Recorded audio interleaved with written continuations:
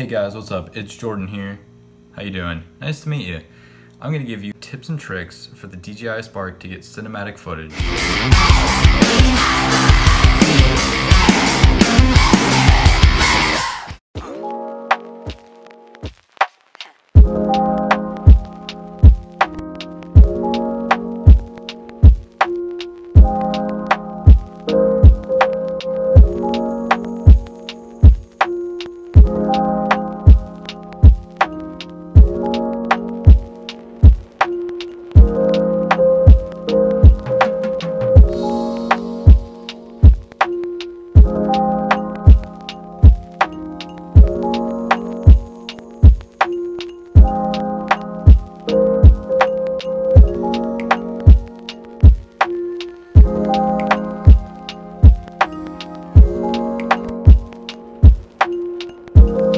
If you're ever needing information, I know that they're the tiniest things in the world, but these are still packed with a lot of information, maybe even some that you can't find answers for. Just give it a look through. You're limited by a 2-axis gimbal. Everybody knows this. 1080p camera. You're not getting 4K, but if you're uploading it on Facebook or Instagram, not many people are going to notice 4K.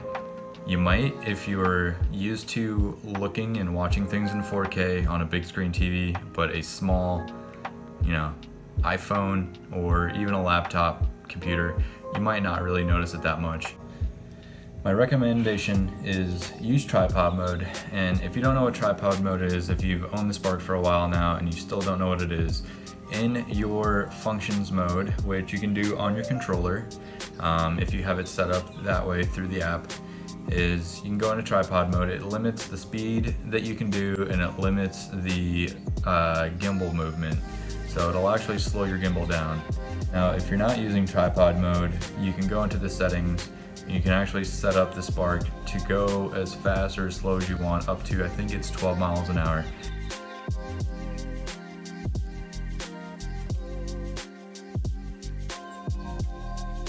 Slow, steady shots. I mean, if you're trying to get something smooth, buttery, and cinematic, go slow. I mean, there's no other way around it.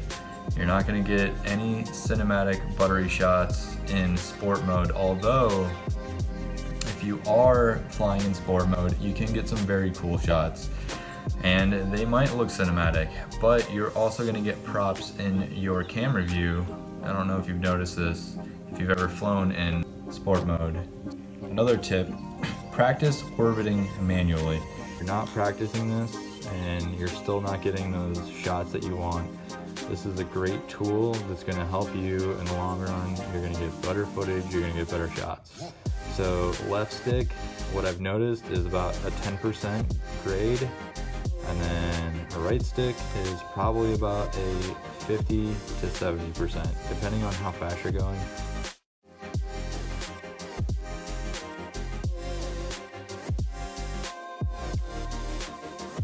And you're doing it yourself. I mean, you're not relying on a software to do the orbit for you. You're manually doing that, and that is going to add a level of confidence when you're flying something as tiny as the Spark or as big as the Phantom 4 Pro. If you can learn how to orbit without using software, it's going to add that much more to your level of confidence in drone flying.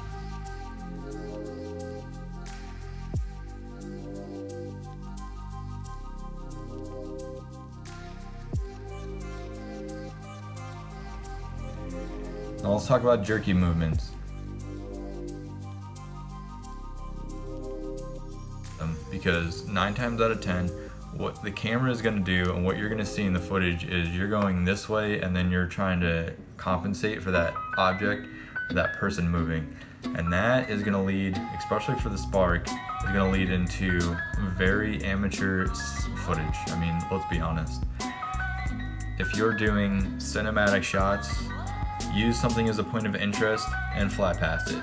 I mean, that right there is going to give your footage a more in-depth and more, in fact, cinematic look.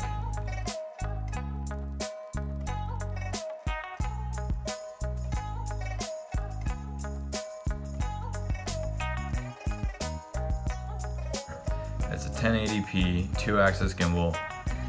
Let the camera work for you. Let things move in front of the camera. Let your camera basically work for you. Don't work for the camera shot.